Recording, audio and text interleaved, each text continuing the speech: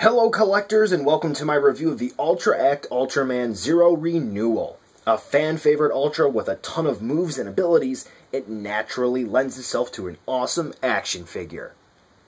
Or does it?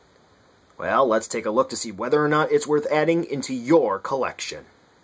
The best quality of Zero would be the sculpt and the paint. Honestly, the only issues I have in this department would be small, and you would have to be handling Zero to really notice them. Overall, Bandai did a nice job on the son of Ultra 7. Starting with the head, the silver paint looks great, and the green on the forehead is applied as neatly as it can be. The translucent eyes look nice too. The only gripes are that there are some notable mold lines on the head, and the silver paint on the neck doesn't look like it's applied too neatly. This is a common theme throughout the figure, where you'll see sculpt marks for the paint, but it'll only be slightly outside of the sculpt marks, or they'll miss the sculpt mark a little bit. The chest and the shoulder armor look nice, but the matte paint used on some of the parts sort of clashes with the metallic silver surrounding it, and in some spots it looks a bit chalky. As you can see, I'm referring to the indented parts of the armor. The midsection of Zero, where again the painting outside of the sculpt mark thing is noticeable. Here's a look at Zero's legs. And finally, a close-up look of Zero's back, including his Ultra booty. So all in all, like I said, he looks pretty good.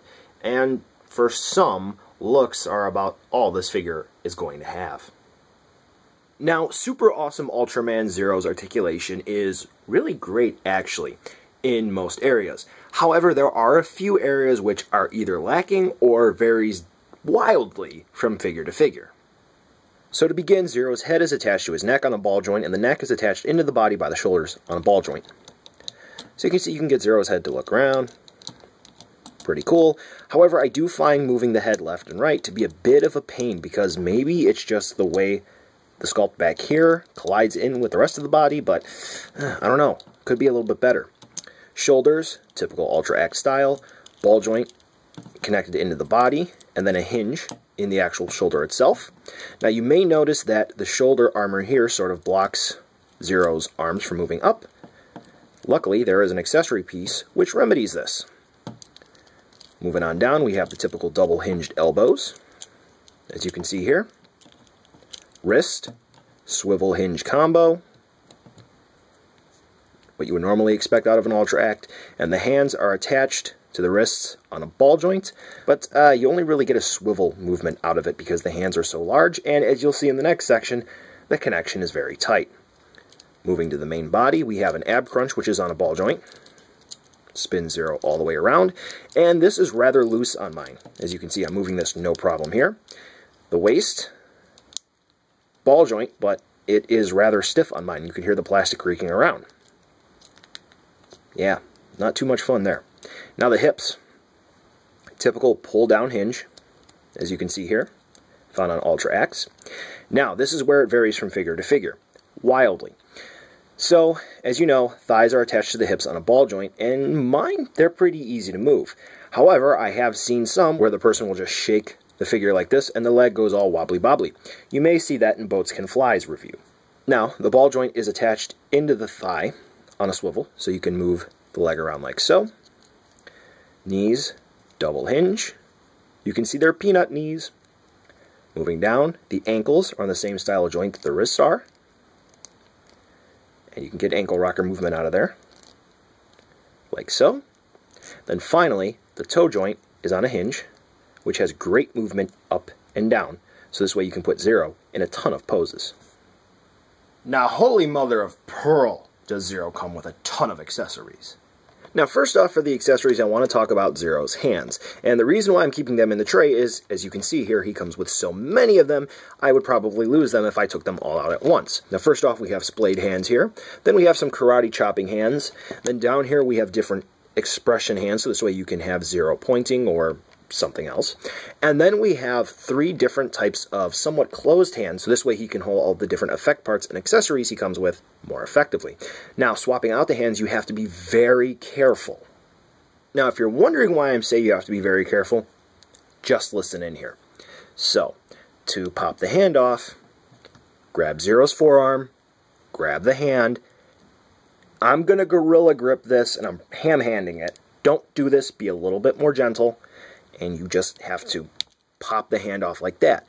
I'm sure you heard a satisfying pop. It's because these hands are a very, very tight fit, and as you can see, the ball joint for the wrist goes deep in the hand. Be careful, because if you pull too hard, you might ham-hand it. If hands don't want to go on or come off easily, heat up the hand, then pop them on. And then obviously to attach a new hand, you do the same thing. Hold on to Zero's forearm, apply pressure to the hand,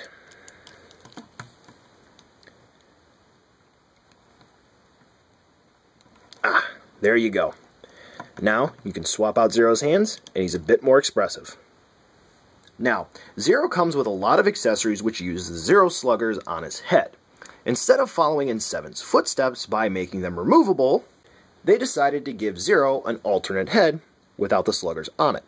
Now, you think that that's pretty cool because it looks exactly like this head without the sluggers, and it's sculpted correctly, and there's no hole in there, so this way you can tell that it was removed. However, if you thought the wrists were a pain, just imagine how much this is going to be considering it's a ball joint for the head. So here's what you do. To swap them out, you got to grab Zero's head, like so. Pop it off, just like that. Now's a fun game, sticking it in the hole.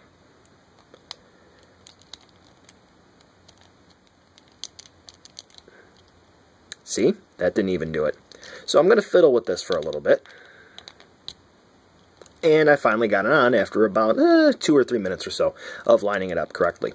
So, now that I've got this head on, what exactly does he come with for the Zero sluggers? Well, before we get to that, let's actually address the articulation issues that Zero has with moving his arms up, like so. You get alternate sets of chest armor pieces. You can see I already put this one on, and swapping these out is extremely easy to do. It's probably the easiest thing about Zero. All you have to do is just stick your nail underneath there, and they pop out so easily. The only problem is that looking at them, it may be confusing to see which way they go on, but all you got to do is just figure out where the holes line up with the pegs, pop them in, and there you go. Now Zero can easily stick his arms above his head. Whee! So the first weapon I want to talk about is the Zero Twin Sword here. Nice and silver, sculpted well, you can see all the details on it. But it's a pain, because as you can already sort of see, the paint is scraping off. Why? Well, it's simple. You got to slide it into this hand here. The hand is made of a hard plastic, and it doesn't like to cooperate. To get Zero to wield this, which I really don't know if you would want to display it that way because it's big, it may cause Zero to tip over. First, take the hand. Try to finagle with it and get the handle into the hand. This is if you want to do it the hard way. Like so. And then slip it in. Like that. It's a very, very, very tight fit, and if you slide it up and down, mine's already scratched, so I'm not too concerned with it, you're going to scrape off the paint. Now, the reason why I say to do this before attaching the hand to Zero is that, well, attaching the hand is hard, and if you have the hand already attached, you may force something and, you know, snap a joint. So then from there, all you have to do is pop the hand onto the wrist, and now Zero's ready to slice up some bad guys. Now that we got that bitch of an accessory out of the way, we're going to move on to some of the easier ones. For an example, the Zero sluggers. You actually get 2 individually sculpted ones, which you have to finagle into Zero's open hand, just like so. And voila. For both hands. Piece just fell off of them, which I'll explain later. Now, he can slice up some kaiju or other enemies. But luckily, that's not all. Because we get these really neat Zero Slugger effect parts in a different set entirely. So if you want a little bit more, I guess you could say, fancy display, you have that option. Now, you may have noticed the way that I slid the Zero Slugger into the hands, and that you see that there's this little tip over here that had to go into the hand first. Let me show you an awful design flaw with this. First and foremost, what you're doing, if you're not going to use a hairdryer, which I highly recommend for this, you have to slide them in just like this. The one with the effect part. And as you can see, that is a very, very flimsy connection, and chances are you may snap this if you're ham-handing it. But look a little closer. Do you notice something? Yeah, this part right here on the slugger has an edge to it. And if you look at the hand, right there where the tip is pointing, you can see that it's actually grinding away at the plastic, causing an indent in the hand. And you can see there's a little bit of paint scrape on the slugger itself. So if you don't use a blow dryer for this to heat up the hand, over time, you're just going to carve a little bit of an indent in there, which will get bigger and bigger and bigger. So this way, eventually, you're just going to be able to slide this in, no problem. That's total sarcasm there, because you shouldn't have to damage a figure, so this way you can put on an accessory easier. Way to go.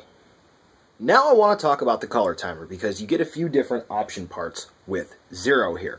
First up, you get a red color timer, and all you have to do to swap them out is just pop the first color timer out like that. It's so easy that it just falls like that. You reveal a screw on the inside, and then line up the red color timer with the old blue one, and there you go. Now, you also get one which involves the Zero slugger, so this way you can use the Zero twin shot. And to attach that, all you have to do is pull the color timer out. It just falls out like that. It's so easy to do. And then you just take the Zero twin shot accessory and plug it in. And there you go. Now you can pretend that Zero's firing a beam from his chest. This is the only Zero slugger accessory which doesn't run the risk of you damaging your figure.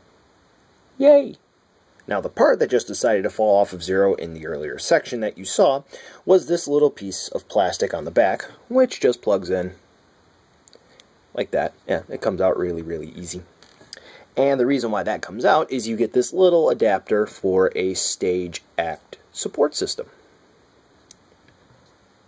There you go. All you do is you plug the arm in there, and you don't necessarily need a claw. However, it's not a good fit. Now the final accessory which will come with Zero, or the standard accessories, we get this Zero wide shot here. It is molded in an orange and yellow translucent plastic, which is pretty cool, and one of the chopping hands is molded into this. It's a nice burst from it, from Zero's forearm and the hand.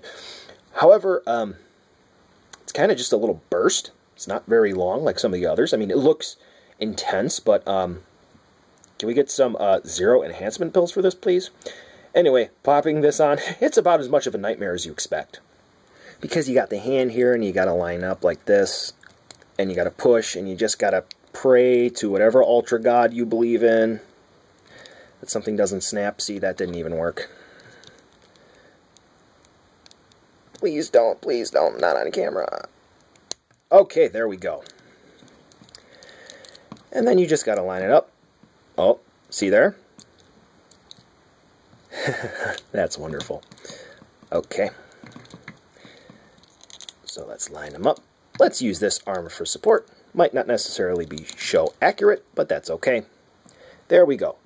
Now, those are all the accessories which normally come with Zero. And pretty much all of them, you run the risk of breaking the figure. Now, if you get the first production run of this figure, which at this time there have been no reissues of this, so don't worry, all of the Zeros that you buy will come with this next accessory, so you don't have to worry about missing out on this wonderful piece. And the effect part that I was trying to describe, which only comes with the first release of Ultraman Zero, without losing my shit, was the Zero Double Flasher, as you can see here. It's made mostly of a red or pink translucent plastic with some green beams wrapped around it, and this is very nicely done, and it's actually quite hefty. You can hear it. It's pretty solid. So how do you use this? Well, first and foremost, there is a hole for a stage act support arm here. And you have to plug in Zero's hands here and here. And normally you would plug in Leo's hands back here because they fit into the pre-sculpted slots. But unfortunately, I don't have Leo. Fortunately, this seems to work with any other Ultra as a substitute. So if you don't have Leo, you're still in luck. And because it's fun to do things on camera, let's try it out. So first what you have to do is just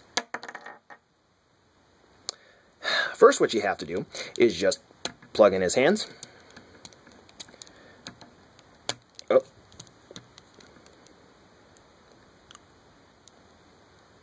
Like so, without breaking it. Oh, I got it in. I'm going to do this off camera. So after fighting with it for a little bit, here's how you actually display Zero firing off the effect. And like I said, you can use any other Ultra as a substitute because the slots in the effect work with any small ball joint you would use for Ultra Act wrists. So those are all the effects that Zero come with, though there are plenty. Safe to say, pain in the ass. Now moving to sizing, as you can see here, Zero is the same size as your other standard 6-inch Ultras in this line. First up, here he is alongside some of NECA's Pacific Rim figures. Now some SH Monster Arts figures. Some Ultra Act Kaiju. And finally alongside some other Ultras. So like I said, your standard Ultra Act Ultra scale. So, buy Zero now, skip him, or look for a deal. Zero looks really nice with only a few minor paint flaws you'll see up close. The articulation is good, however it won't hold up for long. The legs on mine, since recording the articulation section, have gotten loose, and I've had reports from other collectors that the joints loosen up over time. Take Boats Can Fly for an example.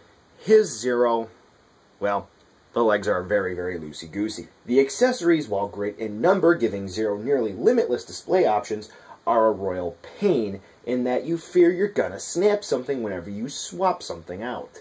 Note this can be slightly cured by heating up some of the hands to soften them so this way you don't snap the hands or the Zero Slugger parts, but they're just designed in a frustrating way. Fans of Zero will be happy to get this renewal, but chances are they will be frustrated. Now, don't get me wrong, I understand I could have gotten a bad one from the bunch, but considering the figure retailed for about $45 and was delayed a month from release, presumably to, tighten up quality control, it's kind of crappy collectors will have to deal with this possibility. At the time of this review, he's going for about 7,500 yen in the secondhand market. If you can get it for about 40 bucks shipped, you're paying top dollar. To be honest, I'm glad I got mine for $15. Don't get me wrong, the overall package is very cool, and this sounds fantastic on paper. However, I do feel this is a case where Bandai decided to pack a lot of stuff in on the figure, but not actually think about the practicality of it in making sure that everything worked right. Well, that's it for this video. Thanks for watching, and be sure to give it a thumbs up, and be sure to subscribe if you haven't. If you'd like to view some of my other videos, go ahead and click on the pictures in this video and you'll be taken right to them. I've hand-selected them just for you. Be sure to check the description for both more information and some links to help me out, including a link to my Patreon. Thanks again, and I'll see you next time.